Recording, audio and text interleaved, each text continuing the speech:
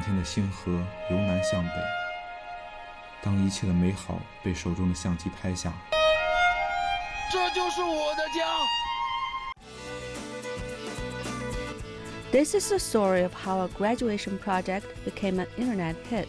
Equipped with a bicycle and a camera, Shui Zheng cycled to more than 20 cities or towns in the Xinjiang Uyghur Autonomous Region, including Yili, Kashgar, and Aksu, covering a distance of around 10,000 kilometers.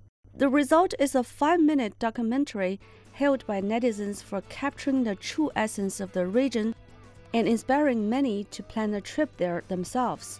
很多人觉得新疆就是骑着马。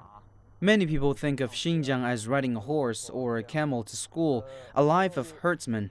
My video has incorporated many modern things of Xinjiang, for example, the skyscrapers of Urumqi, the highway built on the riverbanks. For sure, there's also the familiar grassland and deserts.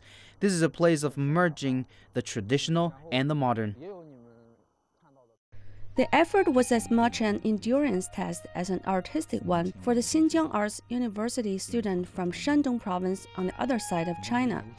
Oxygen deprivation, extreme fatigue, and hunger were major challenges, though overcome with the help of locals. 就是在翻独库公路的时候。